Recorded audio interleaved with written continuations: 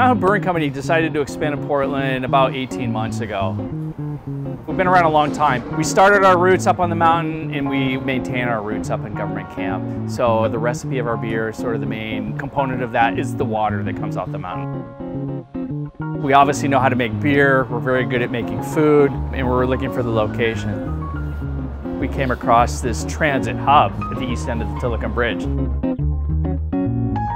This space, it was an old mill.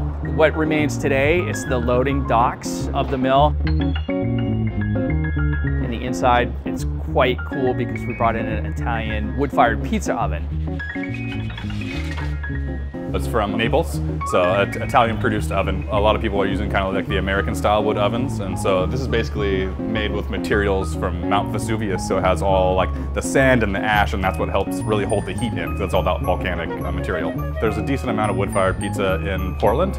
I think we're kind of doing our own thing down here. We're definitely not Neapolitan-style pizza, but we're like a neo-Neapolitan, so kind of using local flours, mixes of flours, and just simple ingredients. We get a lot of neat reactions when people come to the Mountain Brewing Company Tilikum location, and what we see most of the time is when the kids come in, they gravitate right towards the train cars. Kids don't like eating in the restaurant, the kids want to be on the train cars. Because of the train museum across the street, we do get a lot of train enthusiasts that can come and not only check out the train cars, but dine in them as well. It's a really neat mix of people.